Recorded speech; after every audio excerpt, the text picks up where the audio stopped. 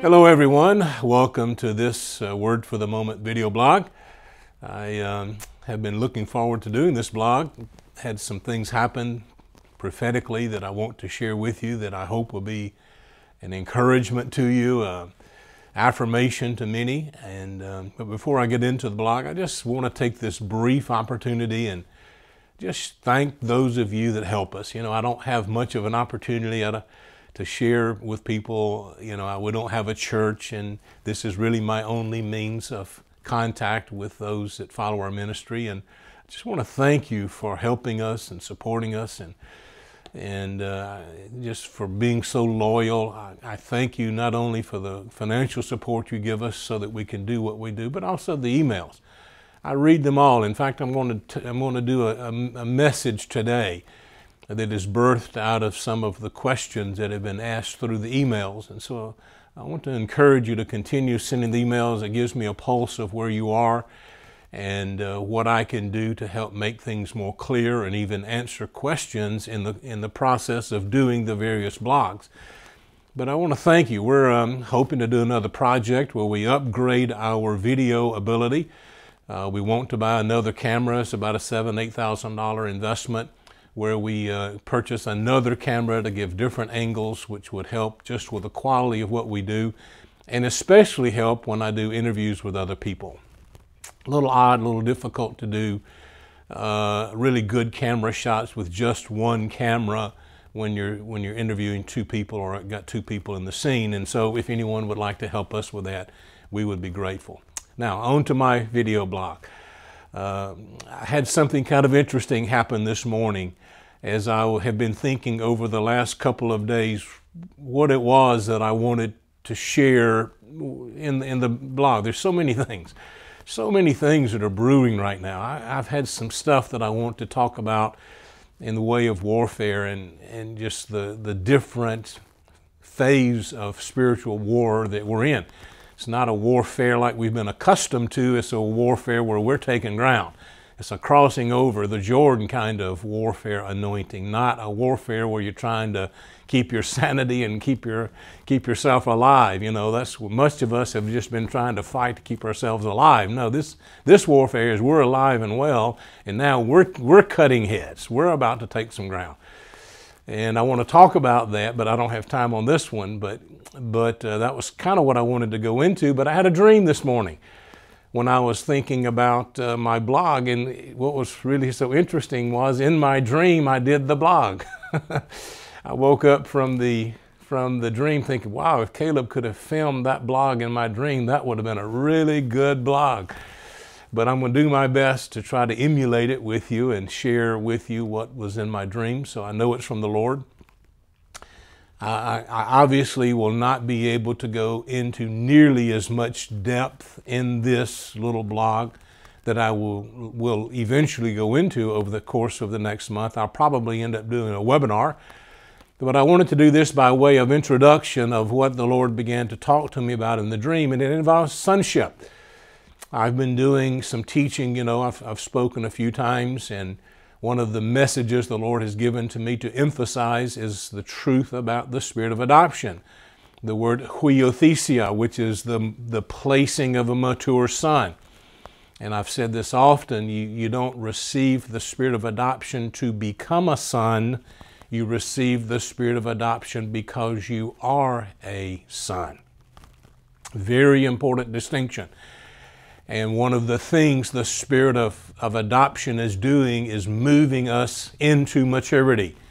It is bringing us to the place where we can be placed into our position to receive our inheritance. It's a growth, it's a maturity, going from being an infant into a man. And so one of the questions that I have received from several of you over the course of the last couple of weeks is some practicalities. What are some practical applications of that? And I think that's a great question. How do we practically integrate that truth into our life, and what can we do in our lives that make us, of course, develop into a more mature son? And of course, they're the obvious things. I'll just touch on a few of those before I get into my dream. But obviously, becoming men and women of prayer. One thing you need to understand, one of the main things you need to understand, you know, going to church which I advocate, of course. I think it's good to be part of a fellowship, but going to church on Sunday morning and maybe prayer meeting on Wednesday night is a minuscule part of being a son of God. It is just a minute part. A son doesn't just go to church. A son is what you are. You're a son of God, a son of the living God, 24/7. Jesus Christ, when he walked the earth, was the manifestation of the Son of God, 24 hours a day, 7 days a week. Every thought, every breath, every action, every step, every turn that he did was under the orchestration and leadership of his Father, the Holy Spirit. And that is true for us. You need to understand that. We are led by the Spirit. The mature huios sons of God are led by the Spirit of God. And we wake up with God on our hearts. We wake up quoting the Scriptures. We pray without ceasing. We're constantly doing things that are God-related. Even if you deliver mail or work for UPS or work in a bank or a homemaker, God is always at the forefront of your mind because you're a son of God. And I've said this often, and you need to understand sonship has nothing to do with gender. Women are sons of God because it's the Word becoming flesh, and I won't take time to develop that. So I want to make sure, though, everyone understands that a woman is a son of God because they are the Word of God manifested in flesh. And so we are sons continuously. And so how do we develop that? How do we mature that? And you might say prayer, of course prayer. The Word of God, of course the Word of God, all those things. But in my dream last night, I had the most interesting thing where I watched myself sitting here doing the blog. And the Lord gave me a little bit of a strategy for teaching what it is to become a mature son of God, a little bit of a strategy of how we as an individual can cultivate the culture of our life in such a way that we end up being more mature and follow the progression of the Spirit until we come to a place where He can place His anointing, His sonship on us, the maturity of sonship. In the two scriptures that I was given, of course, Romans chapter 8, verses 19 and 22, which talks about the fact that all of creation is groaning, waiting for the revealing of the huios of God. That's a very important word. You know, if you don't understand the fact that the creation is groaning, waiting for the mature sons of God, sons that have been placed into their inheritance. That's the most important thing.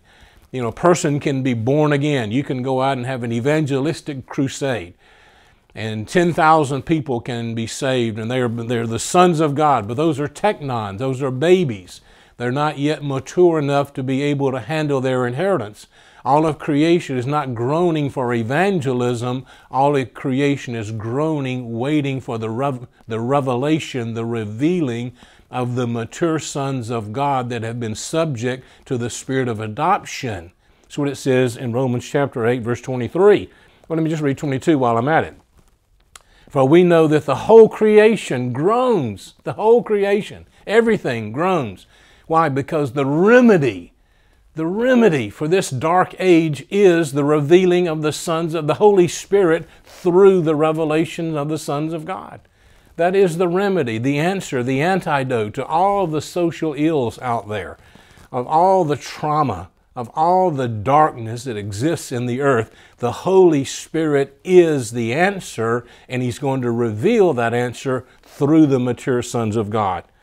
So, for we know that the whole of creation groans and suffers the pains of childbirth together until now, and not only this, but we ourselves, having the first fruits, I don't want just first fruits, I want fullness, the mature Son of God.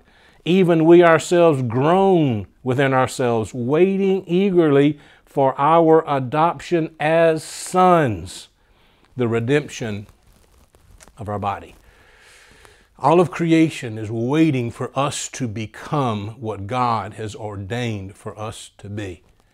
And in my dream last night, I was teaching as I am now.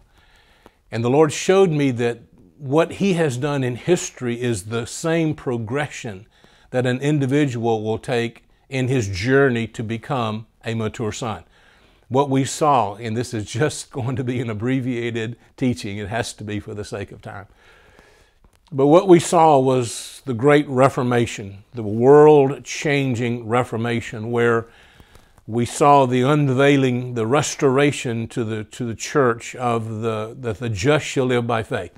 Make no mistake about it, however, God always had a remnant on the earth. God has never been without a remnant of His people on planet Earth that walked in the fullness of this gospel, always. They may have been hidden away somewhere, but because of the age in which the people live, the dark ages, and the spiritual organization that ruled, quote unquote, Christendom at that time was so oppressive and offensive and idolatrous that the real true Christians were hidden away in caves and catacombs. But then there was a breakthrough. There was a breakthrough of a truth. God said, I will restore, saith the Lord. And He restored the just shall live by faith. And you have this whole movement that changed the face of Christianity. And I'm going to have to move quickly now for the sake of time. Then you have another outpouring. The days of John Wesley, where the truth was restored of sanctification by the washing of the water of the Word, and all of Christianity was transformed again. Our whole understanding of the Christian life, of what it meant to serve God, of how you serve God, a new light came upon the Scriptures, and the Scriptures began to transform people, and they became something more than what they were. And those two truths existed up until the days of Azusa Street. Then we had another breakthrough revelation where you have Azusa Street, which is Acts chapter 2, the outpouring of the Holy Spirit, the restoration of the gifts of the Spirit, operating in the gifts of the Spirit, and all the different charismata, things that we learned from Kenneth Hagin, if you will. You know, that whole Pentecostal blessing that came on the day, that came at Azusa Street, the outpouring of tongues and tongues interpretation and all these different things, which is a vital part of our Christian walk, are all indicative of what we as individuals go through. That was my point. That was what I dreamed. We become a Christian, the just shall live by faith, and we live in the glory of that revelation for a season. And then the Lord pours His Spirit out upon us again as an individual, and He begins to say, now let's work on some issues. You are being sanctified now by the washing of the water of the Word. And then we realize that we have to live a sanctified life. The Scriptures begin to tell us the ways of our conduct.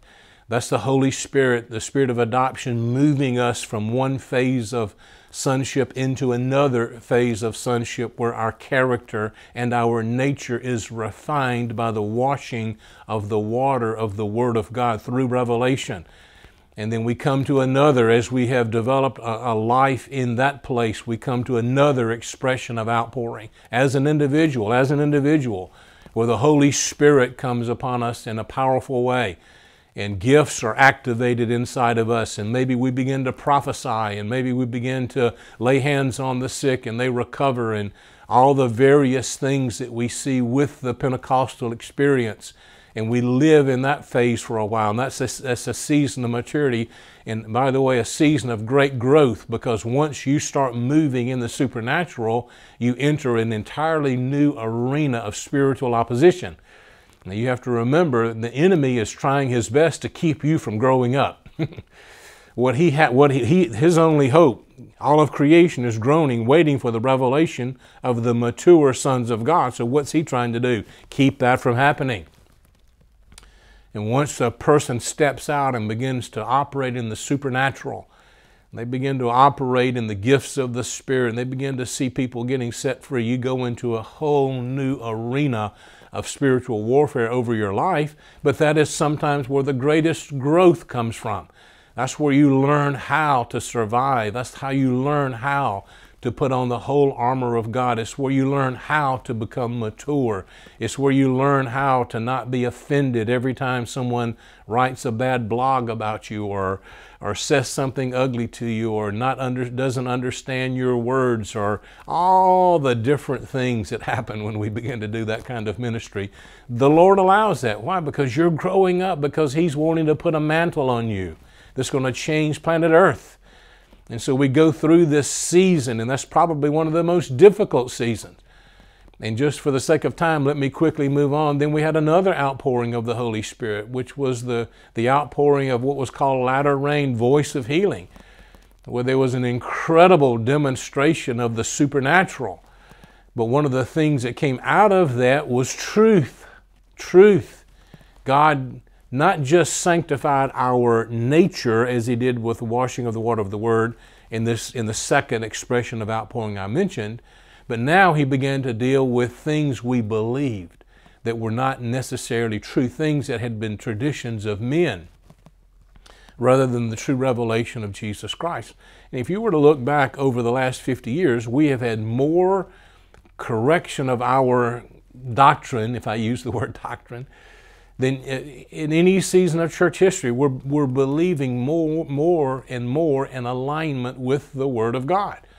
The Spirit of truth is being poured out, guiding us into all truth. Now, why is that important? Because the Son of God is the Word manifested in flesh. I one time had this experience where I was praying and just believing God to pour His anointing out on my life and to release gifts and all these different things.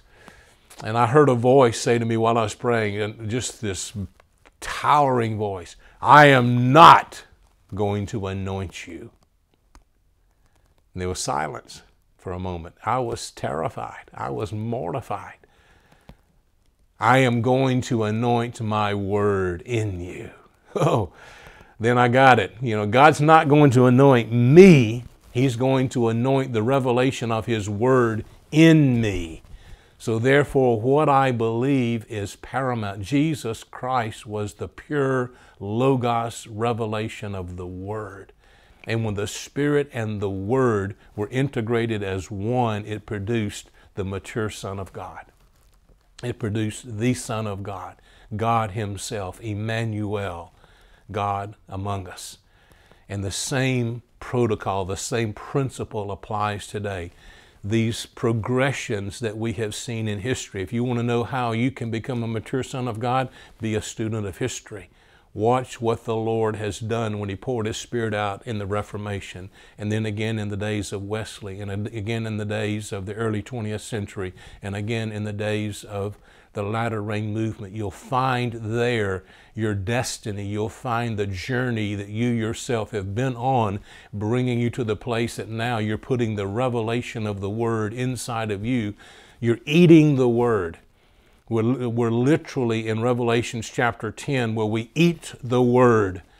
And what you eat, you become. You don't have the Word. You don't read the Word. You are the Word. What you devour, what you eat, Revelation 10 verses 8 through 11. You eat the opened book, which is the full and complete revelation of Jesus Christ. And that's what a mature son of God will be, the revelation of that Word, because the Spirit is about to be poured out.